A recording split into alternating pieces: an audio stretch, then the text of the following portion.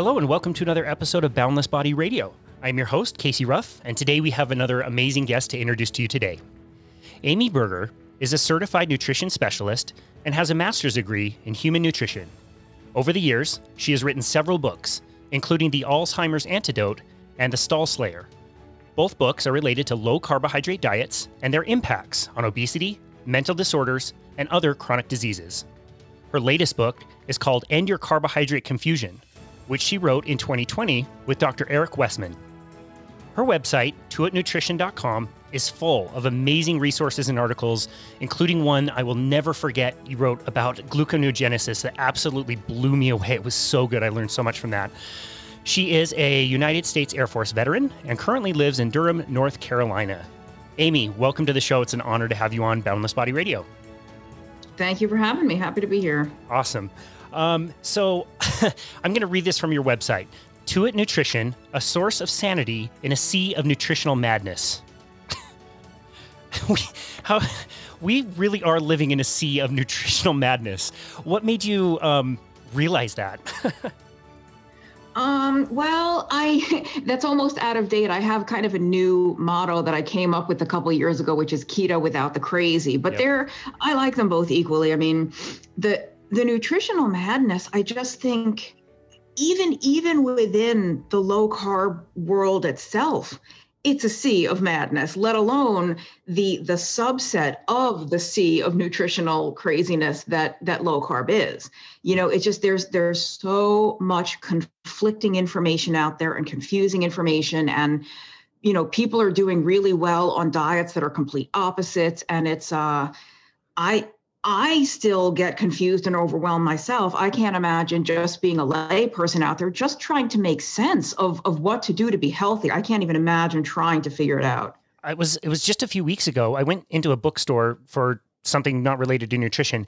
And just for the hell of it, like I haven't been in a bookstore in a while. I shop around on Amazon. Just for the hell of it, I went to the nutrition section just to see what was going on. I was stunned. 5 entire bookcases, floor to ceiling, and like 2/3 of them were keto, low carb, something. I was shocked. Like, I know it's getting more popular, but holy smokes, how many of these books do we need?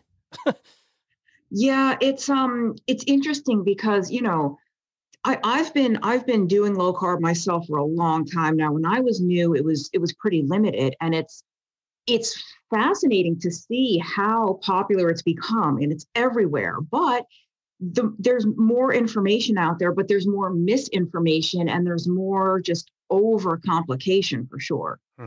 Well, we are very excited today. I went out and bought a scale to weigh my food. I've got my tracker here, so I'm ready for you to tell us and the listeners exactly what to eat. I've been saving my money so I can go to the health food store to buy all the foods and supplements and get all the recipes.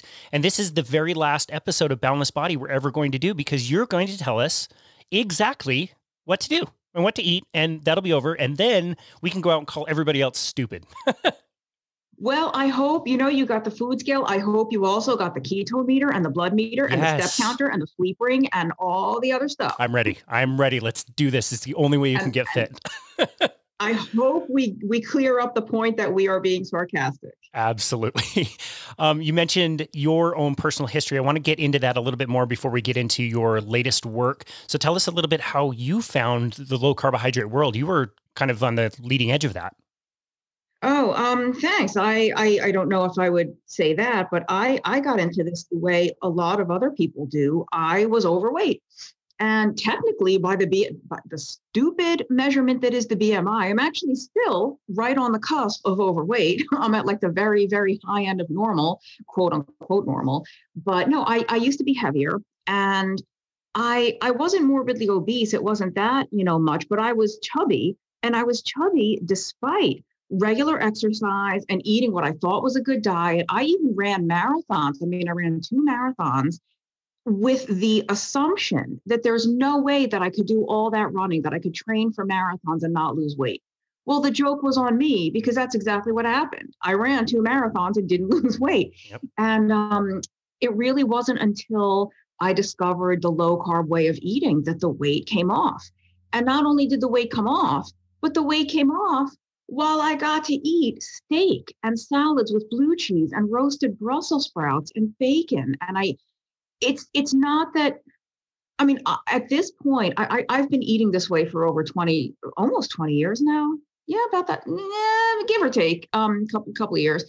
And I I don't feel deprived anymore. Like it's just the way I eat. But I'm not going to say that I don't have to restrict. There are certain things that I just don't eat. But I overall, in general, I get to have lost this weight and have kept it off all these years without starving myself, without working out 4 hours a day, and after being in and out of a lot of jobs that I didn't really like and wasn't fulfilled by, it occurred to me, hey, nutritionist is a career. Maybe I could do that and I could help other people learn about this awesome, fun, delicious way of eating. So I went back to graduate school to get formal training in nutrition.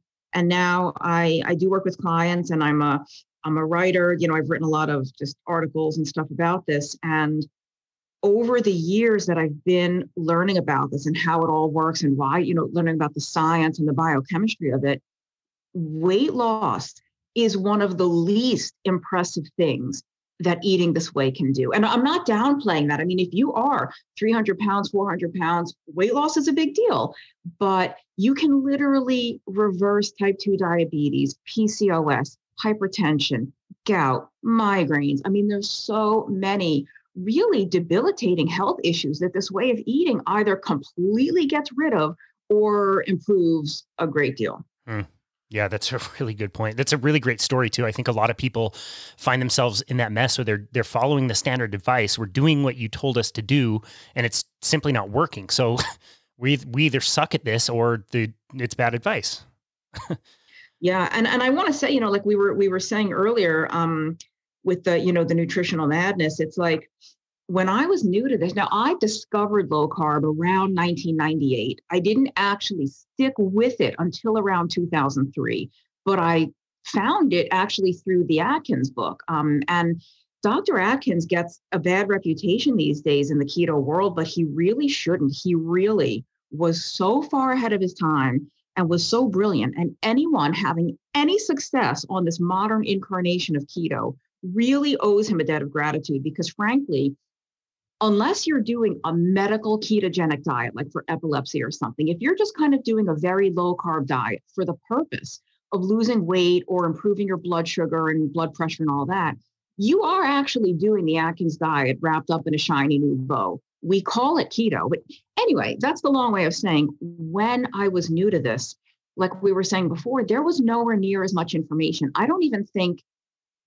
remember about Facebook, but I know YouTube didn't exist, Reddit, Instagram, they didn't even exist when I was new to this. So there was a lot less information available, but there was a lot less misinformation and confusing information. There were fewer resources, but the resources that existed were pretty solid. And there just wasn't, it was easier to get started back then than if I was new now, I can't even imagine how I would get started or who I would listen to or how I would figure it out. I really can't even imagine. Yeah, I agree. I mean, there's so many jumping in points and so many different points of view. So that's why we invited you on today. We wanted to maybe create like a guide for somebody who has heard of this. They see keto on the magazines at the grocery store. It's getting more and more popular. I just wanted to kind of give like a really simple guide to somebody who wants to get started and demystify it a little bit. And I'm going to preface this by saying we used to have to do like 2-month weight loss challenges with the company that we worked with. And, they would give everybody these food lists and, a bunch of recipes, and you have to go shop for stuff. And, meal prep took hours and hours on Saturday and Sunday, and most people weren't successful. So over time, we learned that if we just did this in a low carb way, let's print out some, really simple recipes from Diet Doctor, and let's teach them a little bit of the science of how your metabolism works and why we don't necessarily need to count calories or things like that. And what I would do is anybody who signed up in our group, we would have a seminar in the beginning where we would explain, okay, this is what you're going to do. Don't worry too much about it. Forget the word keto. Just eat as much of this stuff as you like. Then we would have to do a middle one where we would see how everybody was doing and we make some course corrections and help people past, if they were stalling in their weight or whatever. And then we would do one at the very end where we'd say, great, you've completed this. Now what do you want to do for the rest of your life? And so I kind of wanted to go to your most recent book and kind of make that, like, what's a beginner guide? What does somebody need to know? Not too much, but what do they need to know to get started? Yeah, the book that I co-wrote with Dr. Eric Westman, who actually trained directly with Dr. Atkins back in the day. It's called End Your Carb Confusion, and it is the book that I would want if I was new. This is the simplest, most down-to-earth, plain English guide as to why to do low carb, how to do it, who should do it. I mean, frankly, not everybody needs a low carb diet, but and it's funny you were saying, talking about all the meal prep and all this advanced stuff and the tracking. And our book is like the opposite of that. We make it very clear that you can do this on any budget. You can, if you want to buy all grass-fed, pasture-raised meats, that's great. If you can't afford it, if all you can afford is that tube of ground beef that they sell at the discount store, that's great too. And you could even, if you don't cook at all, you can actually be perfectly successful, dining out or getting takeout or even fast food for every meal, as long as you know what to order. And so in terms of getting started, the number one most important thing, and the thing that actually makes this way of eating effective, the thing that makes all of these fundamental primary changes inside you, is keeping your carbohydrate intake really low. Everything else is secondary. People worry about, should I have MCT oil? Should I fast? Should I do this? Should I do that? What about putting butter in my coffee? All of that is meaningless unless you're doing the single most important thing that actually makes this way of eating work. And that's just keeping your carb intake really low. Is that why you called the book End Your Carbohydrate Confusion rather than calling it just keto something? I've heard you answer this question before, and I think it's really interesting. Yeah, we purposely kept the word keto out of the title because our book is not just a keto book. Our book has 3 different phases of carbohydrate intake because not everybody needs a strict keto diet. And we actually have a checklist that walks, depending on your answers to the questions, it points you to a level of carbohydrate intake that's appropriate for you. And of course, many, many millions of people really do, will do best at the ketogenic level, at least to start. But what we try to do throughout the book is end the confusion. Why do so many people have such problems when they eat too much carbohydrate? Why do other people not? Why do we all have friends and family members that can eat tons of fruit and pasta and bread and they're fine and we can't? And we talk about why to keep these things to a minimum in your diet. What happens in your body when you eat too many of these things, and what happens when you start cutting them out of your diet? And besides clearing up that confusion, why can some people eat more carbs and others can't? The main goal of the book is to clear up confusion about how to do this way of eating and how to basically make it your life, make it not your obsessive, but make it the way you eat for life. Make it, it's not a diet. It's not a thing you go on for 6 months and you lose weight and you go back. It's how do you do this for the long term? And that's why besides just the keto portion, there's these other levels of higher carb intake where you might be in a situation where your health is so severely compromised or you're looking to lose so much weight that the strictest approach is best for you. Maybe you're looking to lose 100 pounds or more, or you have diabetes or something. And so being really strict is probably best. But what happens when you get closer and closer and reach your goal? Okay, you've lost the weight, all the medical problems you had are gone, you're off the medication. Now what? Do you need to keep eating super strict keto for the rest of your life? Or might you have room to have a sweet potato or to go to your favorite Mexican place and have the rice and beans? And so we try to kind of answer all those questions, and we try to do it in a way that is entirely scientifically sound, but it's plain English. It's readable. You don't need a PhD to understand it. And yeah, that's that's what I think. That's awesome. That last part I want to come back to, because I think that is super important, what you guys decided to do with the book. I really like it. And we'll get back to that. One thing that I think is really interesting that a lot of people assume is that we sit here and say that carbohydrates are bad. What are we really trying to tell people when we're asking them or suggesting to them that they could have success on a low carbohydrate diet? Are carbohydrates themselves bad? Right. So in our book, we go out of our way to not demonize anything, except we do kind of point a finger at sugar, at like refined sugar, but fruit, we say in the book something to the effect of, it frankly would be stupid and false of us to say that cantaloupe causes diabetes, or that people became obese because they ate too many lentils. These are carbohydrate rich foods that healthy, lean, robust people have eaten for hundreds, if not thousands of years. And so to say that these foods have caused issues that have only really exploded in incidence over the past, let's say 50 or 60 years, that's clearly not the case. There's something else going on. But that being said, for when you already have a health condition that makes you intolerant to these foods, then those foods are maybe best avoided, at least for some period of time. So even if sweet potatoes and apples and chickpeas didn't cause your issue, you might need to cut way back on them or eliminate them to reverse the issue. It's kind of a hard distinction to make sense of, but we don't really demonize the carbohydrate. But frankly, if you are living with a medical issue that is caused by or made worse by chronically high blood sugar or insulin, then you need to stop eating foods that massively raise your blood sugar and insulin. I mean, that's pretty basic stuff there, you would think. And I guess what surprises a lot of people is that they don't realize just how many health problems fall into that category. We're not just talking about type 2 diabetes here when we talk about blood sugar or insulin. PCOS, gout, hypertension, erectile dysfunction, BPH, enlarged prostate, fatty liver, like there's the list is endless.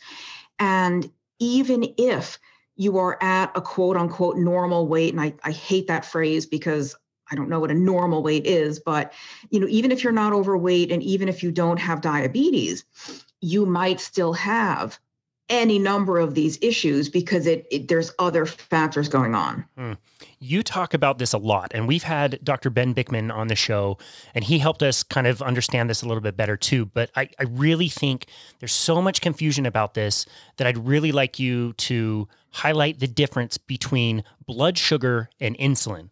Because I still have people throwing those two terms around like they're the same thing, and they're absolutely not. And people are so confused by this. So tell us, from the carbohydrate to the blood sugar to the insulin, how are all those things different but related? Yeah. Oh man, I love Dr. Bickman. So it's your audience got a real treat with him. He's the best. He's awesome. Yeah. Yeah. So, when we eat foods that are high in carbohydrate, now, I guess before I even say any of this, we have to make it clear that everybody's different. Everybody's body responds differently to different foods. You and I could eat the exact same amount of the exact same food, and one of us will have a massive rise in blood sugar and one of us won't. It's really, there's so much individual variation to this. It's why I actually don't like the glycemic index, because a food could be low glycemic to you and very high glycemic to me, right? Meaning it would raise my blood sugar a lot and it would barely budge yours. But with that in mind, yeah, when we eat foods, primarily foods that are high in carbs, it raises our blood sugar. And rising blood sugar signals the pancreas to send out insulin, because insulin helps to get blood sugar to get glucose into your cells and out of the bloodstream. Except that's only one of many, many other jobs that insulin has. I guess what I can say is some people, not some, many people can have chronically high insulin even if their blood sugar is normal. And it's actually the blood sugar is being kept normal by the very high insulin. And so if they go to the doctor and they get their fasting blood sugar checked, or even their hemoglobin A1C, which is kind of that longer term average measurement, those could be perfectly normal. And yet this person has a lot of unexplained, weird, sort of nagging health issues. And the doctor doesn't really understand what's going on, because the person is at a normal weight and their blood sugar is normal. But if they would only test insulin, they would see that this insulin is sky high. And it's just a huge, huge factor that's being completely missed so much today. I mean, it's more and more doctors are starting to understand this, but it's still a really small fraction of the whole medical system right now. That was very well explained and relatively simple to understand. I think it's so important. So now this is starting to seem like a supply problem. You're talking about cantaloupes and lentils and things like that. You don't see a lot of those on the land, at least where I am. And you also talked about refined sugar, which now we find everywhere. You can eat any of that stuff all day, every day for the rest of your life. That seems to be where the problem is with the carbohydrates, is not necessarily that we respond one way to them or another, but that they're just ubiquitously everywhere. You can't get away from them hardly. That's a really good point, because, evolutionarily, we would have, depending on where you lived in the world, depending on the latitude, you would have maybe had a lot of fruit and a lot of sweet things in the summertime, and then they would have not been available again for another several months. So you would have gone some period of every year kind of eating higher carb foods and fattening up, and then you would have been unfattening and you would have been on a much lower carb diet depending on the season. The modern food supply has robbed us of that seasonality. You can live in, like, I don't know if there's a Whole Foods in North Dakota, but let's just assume there is. You could go to a Whole Foods in North Dakota in January and buy mangoes and bananas. So it's I think you hit it on the head when you said it's really just the ubiquity. And there's a lot of people that get very neurotic and very religious minded when it comes to low carb and keto.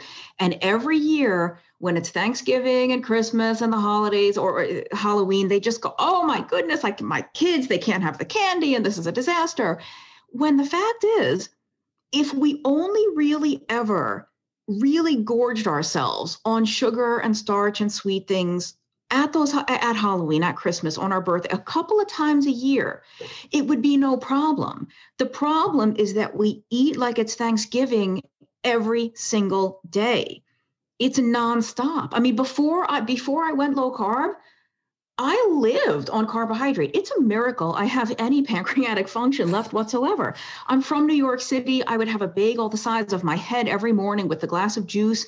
3 hours later, I was starving, so I'd probably have a granola bar. Lunch would be, a sandwich with chips. I'm snacking on pretzels. Midday, dinner is pasta. It's just a nonstop infusion of sugar and starch all day, every day.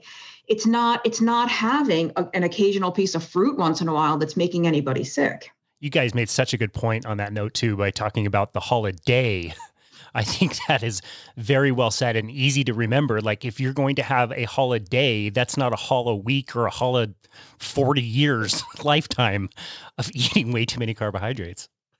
Exactly. That's a Dr. Westmanism. So I give him credit for that. He is an internal medicine doctor, so he sees patients, and even knowing what he knows about how important it is to eat this way, he'll tell his patients, look, Christmas is coming up or it's Valentine's Day, have whatever you want, but don't let the holiday turn into a hollow week or a hollow month. I love that. That's exactly really, right. Really good. I like that.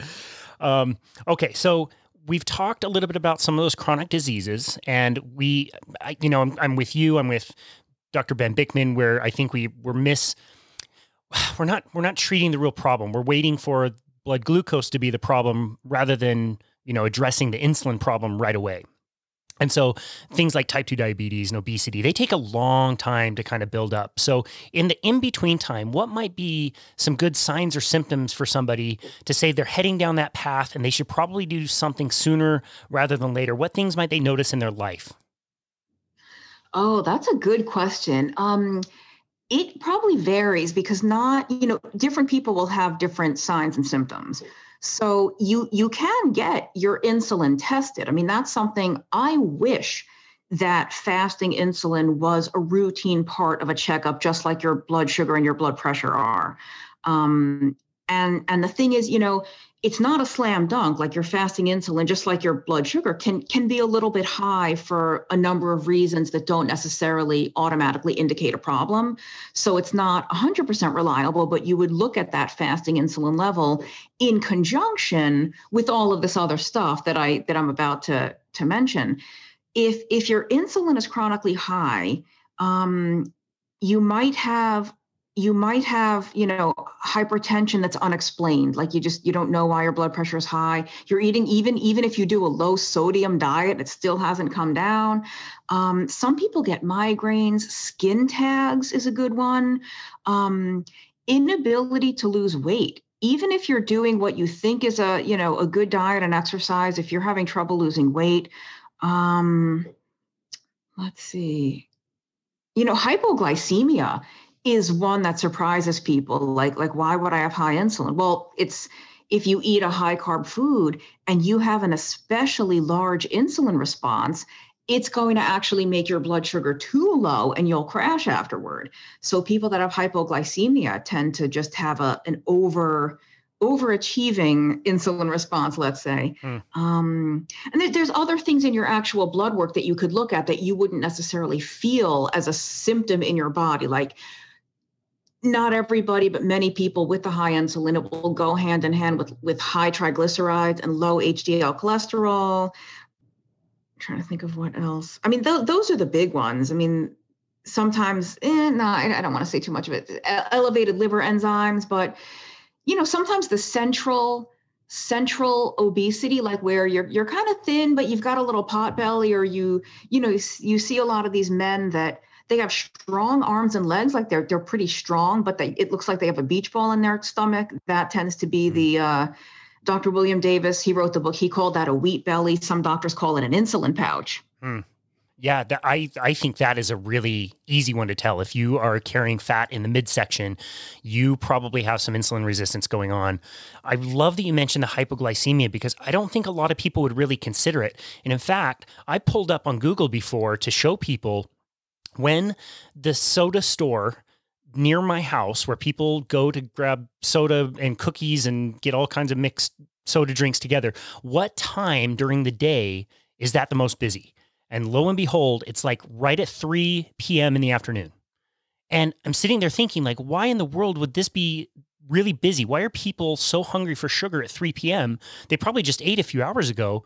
Most people think that's totally normal. You eat and then you feel fine. And then an hour or two later, you're starving and you're hangry and you have to go to the break room or you need to go out and get a snack. Most people think that's just normal. Like after dinner, they're hungry. And so you eat popcorn and snacks and chips and whatever else. And it's like, why are you hungry? That makes no sense. So I don't think a lot of people consider that. I'm really glad that you said that. Yeah, I mean, it's a big one, hypoglycemia. Okay, so what are some of the things that you highlight in the book for somebody that does want to get started? They are relating to some of those things. What are some tips and tricks that might help them initially that doesn't overcomplicate things, it makes things really simple and can help them kind of get started? If you I have to give the warning, if you're on medication for type 2 diabetes, or even type 1, people with type 1 diabetes can do a low carb diet. If you're on medication, especially insulin, and if you're on certain blood pressure medications, you do want to make sure that you have a doctor or some kind of medical professional monitoring you, because this way of eating is so effective and it can start making changes in your body so rapidly that you might need to have your medication adjusted before you start the diet. Like 2 or 3 days later is actually going to be too late. That's how effective, the minute you stop eating foods that raise your blood sugar, you can't really take the same dose of medication that you were taking when you were eating a ton of foods that raised your blood sugar. So that's the one warning we have. Other than that, if I can sort of impart any nugget of wisdom here, this isn't as complicated as people are making it out to be. Just take the starch and sugar out of your diet. If you normally, let's say you were going to go out to breakfast and you have an omelet and it comes with toast and pancakes or, a biscuit, like just get the omelet, get it with the cheese and the vegetable, like that's it. Going any restaurant, I've never been to a restaurant where I couldn't ask to substitute a non-starchy vegetable for something starchy. For example, like at a steakhouse, you get a steak and it comes with the potato and a green vegetable. Ask to just double up on the green vegetables and hold the potato. And it's so, your plate really just needs to be a nice, generous portion of fatty-ish protein and some non-starchy vegetables. It could be pork, it could be chicken, it could be beef, lamb, bison, fish, whatever you like. It's entirely customizable. If you are kosher or halal and you don't want to eat pork and shellfish, don't eat pork and shellfish. If you are allergic to certain things, you can make this diet entirely your own. All you have to do is keep the sugar and starch out of it. And there's so much that you can eat that I recommend that too. Focus on all the things that you can eat and not the things you're getting rid of. I love that. One of my favorite questions to ask somebody when we're first meeting and doing our initial consultation as they're asking for a plan is I will ask them, would you like this to be simple or would you like this to be complicated? And everybody says the same thing. They go, oh my God, my life is so busy already. This has to be the most simple thing ever, or I'm not going to do it. And I'd say, great. Then what you should do is when you're hungry, try to eat as much kind of salty, fatty meat as you possibly can. I would kind of focus on red meat, get everything else out as best you can. If you like vegetables, go ahead and do that. And that's about it. And then I'll be quiet. And they'll look at me and they'll go, oh. And they'll wait a second. Then they'll go, well, how many meals should I eat? I go, I don't know. Just when you're hungry, eat those things. Oh, what about this supplement, such and such fat burner? I'm like, okay, well, you're making things a little bit more complicated. I thought you said you wanted simple. You can do that if you want. Well, what about this exercise program and this meal plan? It's like, you just told me you wanted to do this simple. Like, it doesn't have to be that complicated. I could not agree more. I mean, that's why we wrote this book, because when you get the diet right, you don't need anything else. And I hate, I help people in whatever way they need to be helped if I'm able to, but I dread when people ask me, well, how many calories should I have? Or how many grams of this? And I'm like, no, that's not how this works. The beauty of keto is that you shouldn't have to worry about the numbers and the math and tracking and the spreadsheets. Now, if you like that, some people are just data geeks. They want to see the numbers. Great. I'm not. I'm never. The day that I have to pull out an app or a spreadsheet when I sit down at the dinner table, just put me out of my misery. Just take me out to the pasture and shoot me. I just love food too much to turn it into a calculus problem. And I agree with what you said. When you're new, just eat. When you're hungry, eat as much of XYZ foods and don't worry about the rest. And that's when most of the people who come to me are actually already doing this and they're just not getting the results they want. So we have to troubleshoot and tweak. But when I get somebody who's brand new, I tell them, I don't want you to worry at all about how much you're eating or how many times a day you're eating. I don't care how much you eat. Just stick to this list. As long as you only eat foods that are on this list, you eat as much as you want, as often as you want. Let's just let your body get adjusted to this new metabolic state. Let's just worry about getting used to not eating any carbs. And then if we're not happy with how weight loss is going or whatever issue you're trying to resolve, then we can look if maybe we have to, change your numbers a little bit. But I just really, truly, the beauty of this is that you shouldn't have to micromanage all those details. Well, now I got to be honest, you're making me feel really bad about buying the food scale and all the trackers. I hope I have receipts for all this stuff. I'm sitting in a bedroom that has a bookshelf and a lot of nutrition books, and there's nutrition books there that have pages and pages and pages of references and tons of studies and very scientifically done. And I really appreciate those books. They're really great for me to deep dive. I can look into the studies. I can learn really complicated things, but some of them are not ones that I could really like share with somebody. Like I can learn this stuff and maybe distill it down kind of the way you do. And you've got such a gift for that. But you decided to write this book and purposely exclude any scientific references. And when I first heard that, I thought that is bananas. That's a terrible idea. And the more I thought about it, I was like, that's actually brilliant. That's a really good idea. Tell me about making that decision. And how did you feel about that personally? Because I know you and I know your work and you are very scientifically minded. That must have been kind of a difficult thing to grapple with. Yeah, it's it's actually Dr. Westman's decision that I went along with, and but I will defend it. He, I mean, part of the reason we don't have any of that is we don't say anything controversial in the book. There's nothing we say in there that has to be defended or that has to be backed up or substantiated with a study. When we say, hey, some people do really well with carbs and some people don't. Do we need a randomized controlled trial to prove that to somebody? So that's part of it. We don't really say anything that's very controversial or uncertain. And, Dr. Westman said, where's the references? Well, how about my 20 years of treating X thousands of patients who have gotten off their diabetes medications, gotten off their blood pressure medications, all their lipids are better. So yeah, it is a little bit iffy though. And I'm very surprised that we haven't taken any heat for that so far, but it's probably the book has been out for only about a month. So I suspect that may be coming at us soon, but so far we haven't, and it's almost like, I've heard Dr. Westman say, that Shakespeare quote or whatever playwright it was from, he doth protest too much, methinks, or the lady doth protest too much, methinks.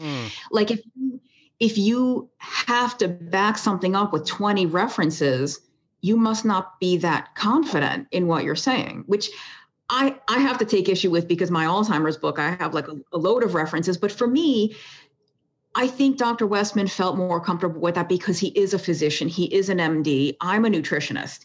And so I feel like if I'm going to say something about health and not just food, I maybe should protect myself by saying, well, don't just take my word for it. This study backs it up.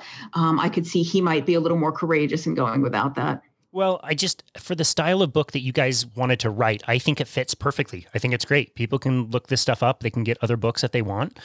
You mentioned tweaking things, which reminds me of your second book, The Stall Slayer. And this was, kind of the middle of our little weight loss thing that we used to do. It would be like 3 or 4 weeks in, and people would have gotten really good results, but oftentimes they would hit a wall and be stalled out a little bit. And you mentioned that's when we need to do some tweaking. So tell me a little bit about that book and how you recommend getting around weight loss stall when you're eating a low carb diet.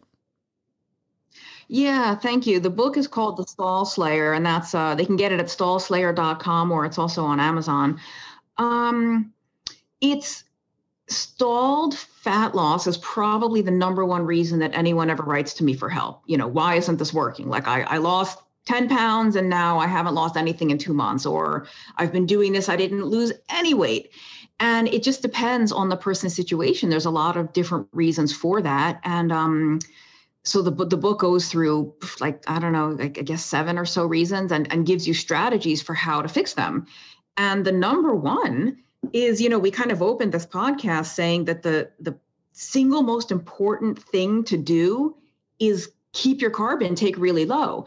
And so some people just aren't quite low enough in carbs for the quote unquote magic to happen. And that's a little bit of hyperbole, but a lot of people just are eating more carbs than they realize. It's not that they're waking up and having pancakes and grape juice for breakfast, but they're just these one little piece of this, one little piece of that. And these newfangled sort of low carb and keto packaged things that are higher in carbs than people realize. So we just, sometimes it's tweaking the diet. Sometimes people are on medications that make it more difficult to lose weight. My personal passion is helping people understand thyroid issues, because that's really big when it comes to stubborn fat loss too.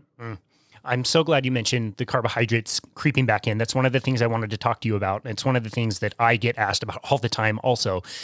Somebody can be really strict for a little while, and then they creep back in. They make it back in the diet. And I want you to comment a little bit, if you can, about the difference between the amount of carbohydrate versus the frequency of carbohydrate. Because I think somebody can say like, okay, this dude told me to stay under 100 grams of carbohydrates. Great. I'm going to suck on, 20 Diet Jolly Ranchers all day, and that meets my carbohydrate need. But that's not the same thing, correct?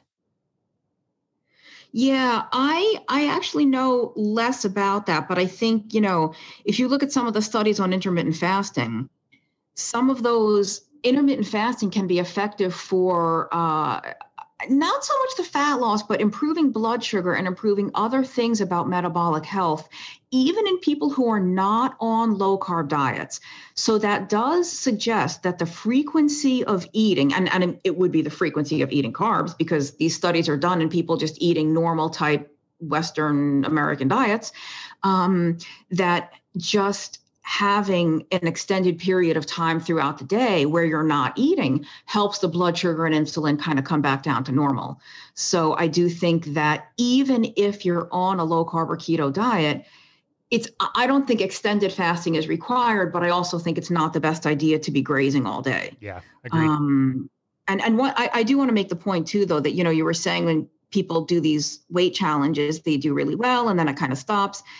One of the first things I talk about in the Stall Slayer is how to define a stall.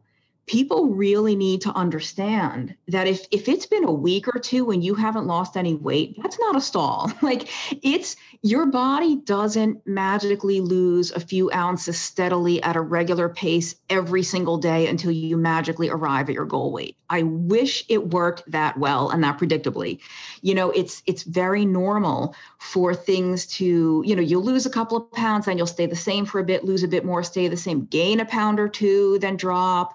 It's like this squiggly sort of pattern, but as long as you're losing weight over the long term, that's fine. And especially with low carb, we know you drop a lot of weight initially, especially if you really do keto, like you really, really do strict low carb. Depending on how heavy you are when you start, people can lose 10 or 20 pounds in 2 or 3 weeks. I mean, it's a phenomenal rate of loss, but then it slows down, and that's normal. People have to, understand that it's normal for it to slow down. And then you cannot only go by the scale, because for women especially, but men too, it's not uncommon to go down a size or two with no change on the scale. So even if your actual scale weight isn't changing, your size and shape can be changing. And I think there's a lot of people that get so obsessed with that scale number, and it really messes with their head when they're actually doing really well. But because they're so obsessed with that number, they're ignoring the fact that their pants are really loose, or their ring fell off them. Yeah, I'm so glad you clarified that. I would see that all the time, where somebody would do low carb, they would lose some weight, then they'd plateau, and they'd be like, wow, see, I knew this wasn't going to work.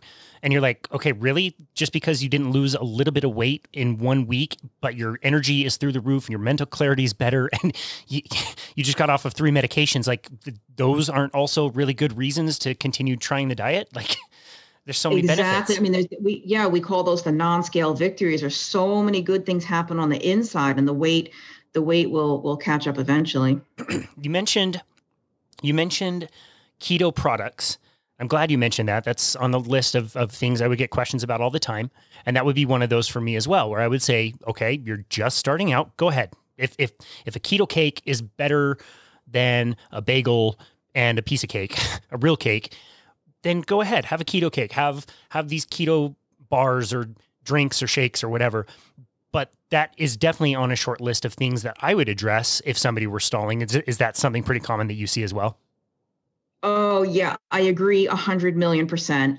I think there's definitely a place for those things. They are fabulous as a transition step. If you consider yourself a sugar addict, or if keto is going to be really, really hard for you to stick to, if you can't have some kind of cookie, well, then for God's sake, have the keto cookie.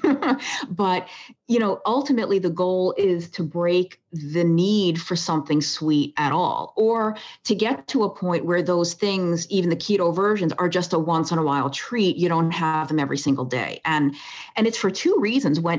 Here's the caveat, of course. If somebody's eating this stuff on a regular basis, but they're happy with their weight and their health and how they feel, then that's fine. If it ain't broke, don't fix it. If whatever you're doing is working for you, keep doing it.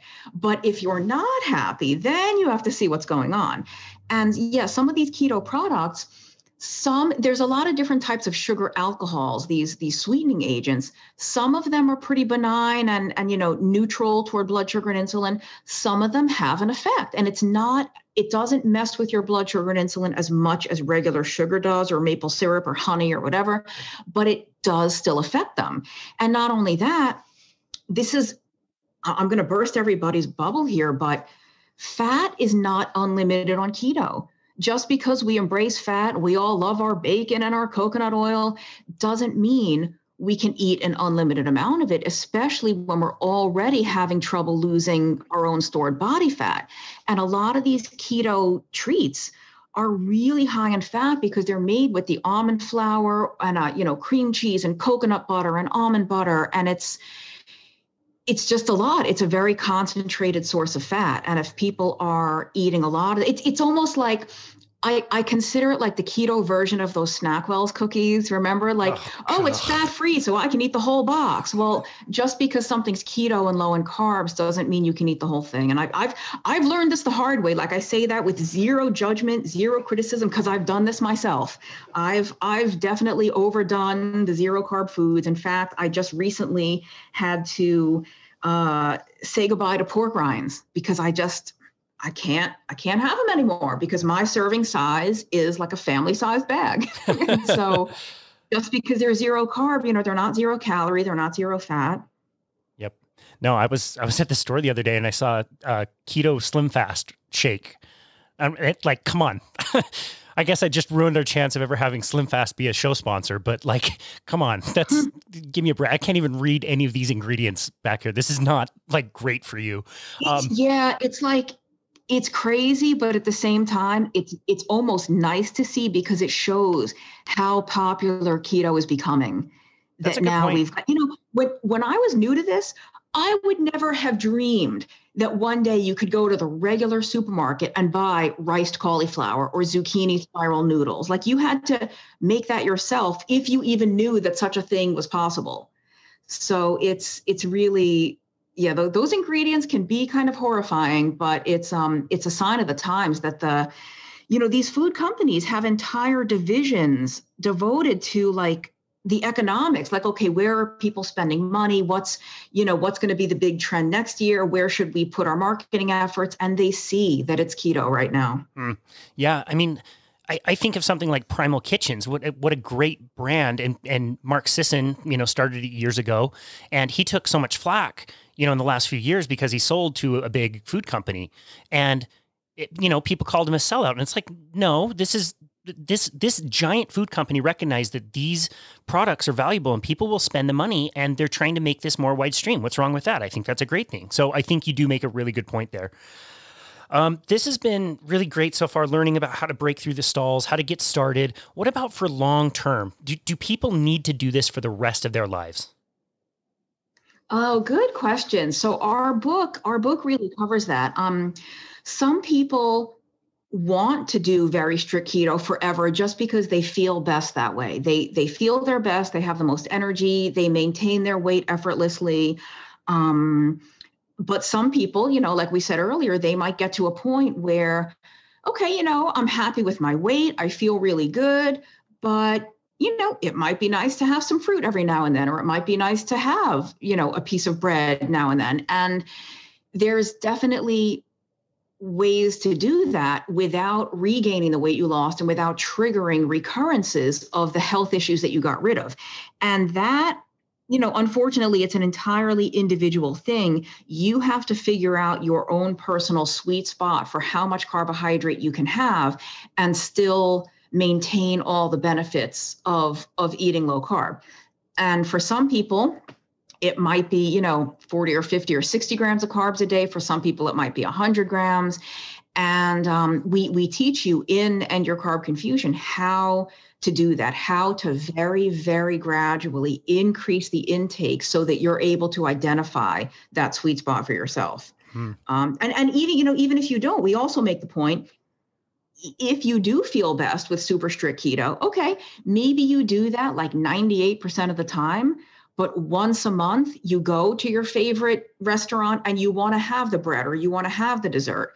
Do that, because like we were saying earlier, the once in a month treat, the once in a while splurge isn't what made any of us really sick or overweight. It's that we were doing that every day. So there's definitely room. And that's, the keto world, as much as I love low carb and keto, we really have gone too far in demonizing some of this and making people downright terrified. I mean, I've had clients that were literally terrified of carrots and red peppers. Like we've gone a little too far when we're getting into that area. Interesting. Yeah, that's also really well explained. I always found that if somebody was asking me the question, like, do I have to do this long term? My answer would be like, okay, well, you just haven't done this enough. Like, do this a little bit longer. And then generally speaking, that question never came up, because why would you want to stop feeling amazing? Why would you want to not be all that hungry? Why would you not want to have more energy and time to go do all the stuff that you love and feel great and maintain body weight and not need to go to the doctor for medication all the time? Like you exactly what you said. Yeah, no, I totally agree. I mean, I think when people start reaping the benefits of this, you won't want to go back. So that question becomes a moot point. But I do think you can, like, I don't think anyone that really benefits from keto is ever going to get to a point where they can eat, 300 grams of carbs a day, but they might not have to stay at like 20 or 30 crazy, like Dr. Westman's famous page 4 diet, or it's called phase 1 in End Your Carb Confusion. They might, 50 grams of carbs, 60 grams of carbs is still a very low carb diet, but it gives you a lot more wiggle room for a little bit of fruit, maybe even just larger amounts of the non-starchy vegetables. So I think there are some people that will be able to increase carb intake at least a little bit, but still maintain all those good things you were talking about, the mental clarity and the energy and all that. Yeah, but like for me, myself, I'm probably never going to be able to maintain my weight, going to the Italian restaurant and having the breadsticks and the pasta and the cheesecake and the wine. So, there is going to be a limit. Yep. But it's like you said, like there are going to be times when, I might not eat breadsticks at, Olive Garden. There goes another show sponsor will never land, but maybe I'll go to grandma's house and she's making cookies. Like I'm not going to be an asshole and like not have one of my grandma's cookies, but that also doesn't mean I want to sacrifice my energy and how I feel and show up in life every single day, going back to eating like bread all the time. So I think that was a really good point, and I'm really glad you made that. We mentioned stalls and how many questions you get about this. I'm sure you get almost just as many questions like this. Should men eat differently than women? Oh man. Yeah. We asked this to everybody and we've gotten unique answers every time. Yeah. Oh boy. The answer is no and yes. And for the most part, no, we don't need to eat that differently. I know we are different genders. We're not different species, although I know sometimes it feels like we are. I think there's not a whole lot of difference, except there's a couple of things that I see women get into trouble with on strict keto. And part of it is women tend to not eat anywhere near enough protein. And I just did a video on that for my YouTube channel. And there's a lot of reasons for that. On keto, especially, we've been told too much protein turns into sugar. It kicks you out of ketosis, all these things that I'm sure Dr. Bickman explained you don't even have to worry about at all on a low carb diet for the most part. But women also have been conditioned by these stupid women's magazines that your protein intake at a meal should be no larger than about a deck of cards or the palm of your hand. That is nonsense, ladies. Please, if you take nothing else away from this whole interview, eat more protein, because I see women, they're scared to eat protein, but they're hungry because we are adult women and it's okay to eat. It's okay to have an appetite. And so, but they're afraid to eat protein. So instead of having a nice, big, very large steak or pork chop or something, they're going to eat a fat bomb, or they're going to put 3 tablespoons of butter in their coffee. And then they wonder why they're not losing weight. Mm-hmm. Or for women, here's the other aspect. I will say, I do think there are some women who do feel better with a little more carbs. And again, I'm not talking 200 or 300 grams of carbs. I'm talking maybe they were doing very strict keto, like a healthy, young, active woman, someone that's already lean, already athletic, eating like a child with epilepsy, right? Because she's been scared into thinking that strict keto is the only way to be healthy and carbs will kill you and autophagy and blah, blah, blah. So she's terrified of carbs, but she's doing CrossFit 9 times a week. And people like that need more carbs. You will, some women do run into a problem where they lose their period, or they just become really exhausted and depressed and anxious. And I honestly think those women need a little bit more starch. Again, not a ton, but a little bit. So I don't know, 70 grams or so. So still a low carb diet, but not ultra strict keto. I love that. I'm so glad you brought up the point of protein. I think that's so valuable. And I see the same thing as well. This has been an awesome conversation. I've certainly learned a lot, and you've been able to make this really simple, which again is just such a gift of yours. I know I could ask you something extremely complicated and we could go down that rabbit hole, but also if an 8-year-old asks you a question about nutrition, I know you'd be able to explain it to them. So that I think is really wonderful. What are you working on for the future? Well, I'm sort of teaming up with Dr. Westman again. He is part of a company called Adapt Your Life that we are now doing some online courses to teach people about keto in our simple, uncomplicated way. And we have something called the Keto Made Simple Masterclass. People can go to adaptyourlife.com or adaptyourlifeacademy.com and just check out that masterclass.